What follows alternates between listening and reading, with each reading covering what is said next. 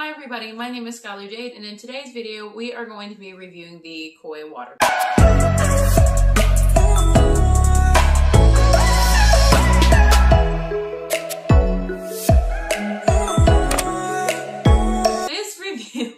Did not go as good as I planned. I didn't get to make the art piece that I wanted, that I had in my brain, but it was a good exercise and it was fun to paint with. I haven't cracked out my paint since school ended like a month and a half ago. But with that being said, ignore my messy background and my messy hair. I hope you guys enjoyed today's video. If you do enjoy today's video, don't forget to leave a like. Tell me what you guys would like to see next time. Also, I have an Etsy shop for any of you that would be interested. I sell many different things. So yeah, good stuff. Let's go ahead and get on with the video. So you can see I got the Koi watercolors, pocket-filled sketchbox edition. Let me see if I can get it open to one hand here. As you can see, it comes with a little paint tray, which I've already used quite a few times actually. And you can actually take this tray, since it has little spokes, and like pop it like right here into these holes and whatnot, and you'll have a little thingy. Or you can just set it up here, or heck, you can even use the lid as a little paint swatchy. And it comes with one of these brushes, but I don't really like one of these brushes because you can't control the water. But if you're on the go and whatnot, then it would be fine for you. And then little sponges to clean off your brushes. And then you can see all the colors. I'm not going to do a swatch of these because I hate doing swatches. But you can see all the color palette. Sponges are super cute. Like, look at it go. It looks like a little french fry.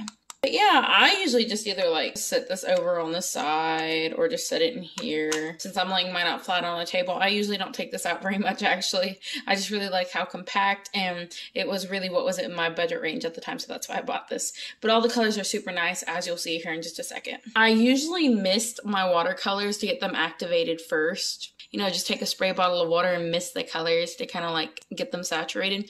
But I've misplaced my spray bottle, so I'm just gonna have to suck it up and just do it the old-fashioned way.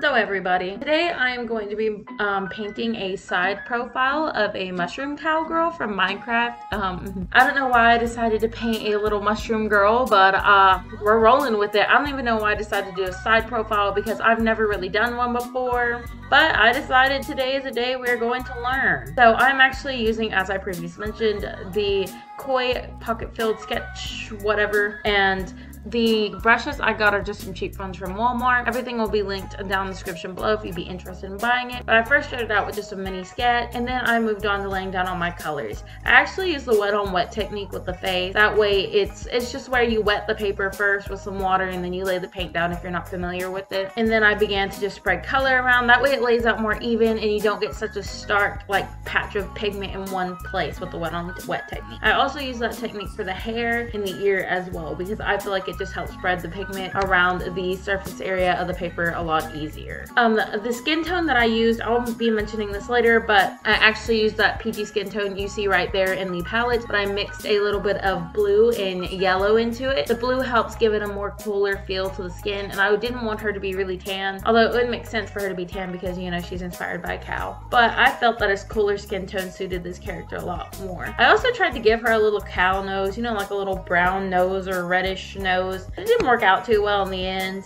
You can see here I'm shading the skin, and the pigments in these paints are just so nice. Just really see the pigment coming out in these colors are very nice. And I wanted to touch up on why I don't actually use the water brushes. So the water brushes are great for travel, but I personally don't like painting with them because the water just comes out how it wants, or if you squeeze too hard, too much water. With using regular paint brushes, you can actually use the amount of water you want. And the amount of water you use reflects how much pigment you're getting in your paint. Like the more water you use, the lighter color you're gonna have, and the less water you use, you're gonna have a much thicker paint or a much darker paint.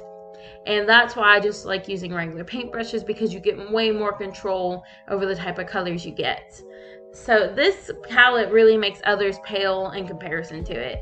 It's just so nice. Like the paints just feel really good and I really like it. You can see I'm laying down the hair right here, and even though I tried to dilute the red a lot, you have to put a lot of water in just a tiny bit of red. And that just shows how pigmented in this palette is. The red is a super nice, rich, vibrant tone, and I just adore it.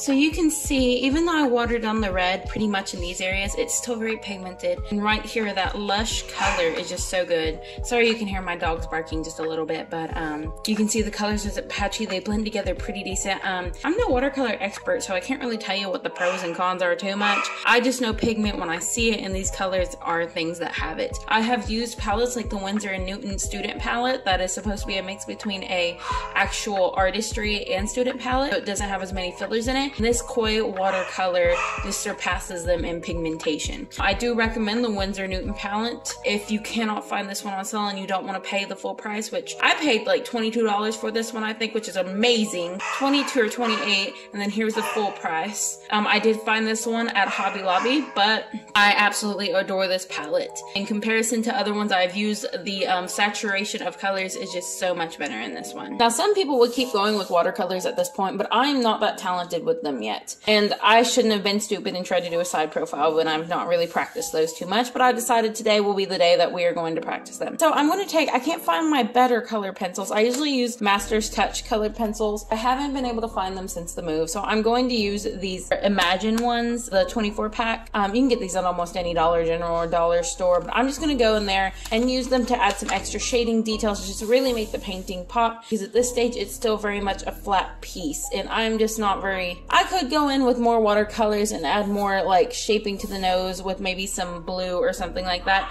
but I just prefer to use colored pencils at this point.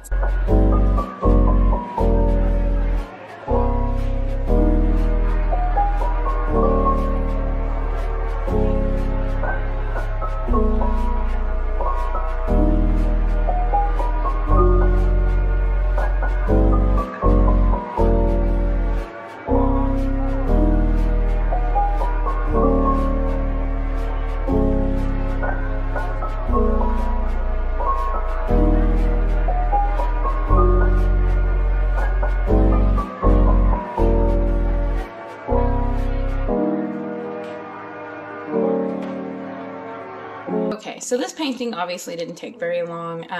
I didn't want to do a super intricate, super detailed, like realistic painting for you guys this week because, well, I was just afraid it would take way too long. It would be way too long to film. I would never get to upload because I haven't been able to upload for so long. But that being said, you can actually see the pigment of these watercolors. The red is gorgeous. I can believe me when I say the paintings are gorgeous. I will go ahead and show you guys another painting that I actually took my time with and did with these watercolors. I absolutely adore it. It's one of my favorite paintings. I really love it. But with that being said, you can just see color pigments. I didn't swatch this video because I just really want to upload twice a week for you guys and really get back on the ball now that I have more time, because I recently quit my fast food job and I really just want to get things uploaded for you guys. And I'm not gonna lie, I've been really frustrated and having a lot of headaches lately, and I've just been not in the mood to film, even though I really, really want to, and I have a content schedule for you guys. It's been really hard for me lately. But you can see I love how many different shades and variants you can get with this red. All the way from a dark crimson to a really light pale pink. It's just beautiful. This also comes with a pre-made peach skin tone,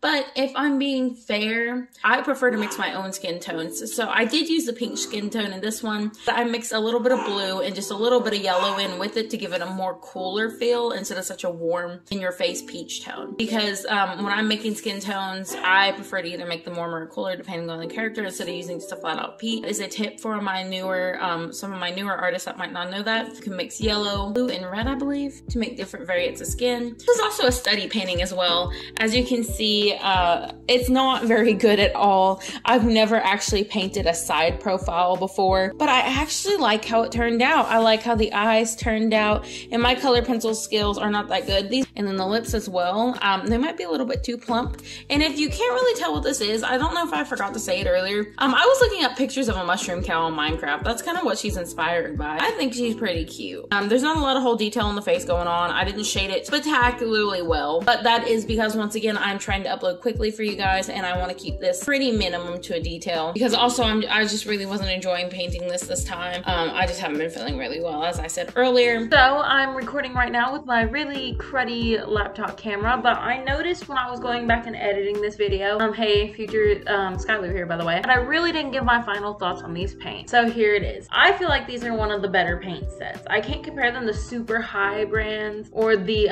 I think it's the White Castle paint or whatever these are. I can't compare them to some of the top-notch brands because I have not used top-notch brands because I speak broke. I can, however, tell you that these are so much better than some of the other pans I've used. Like this Unholy set right here that you buy from Walmart for like $8, don't buy those. They mold, they're junk, they're horrible, and they will mold and run. I think the Winsor & Newton Student palette, the little pocket one, is nice, but when it comes down to it, the Koi just surpasses it by far. And the Koi watercolors for me have been on sale at my Hobby Lobby for months now. That one had been marked down forever, just no one had bought it, so I took the leap and I bought it. So if you don't want to buy it at retail price, you can probably find it on sale online somewhere, but even at a full retail price, I still think it's worth it.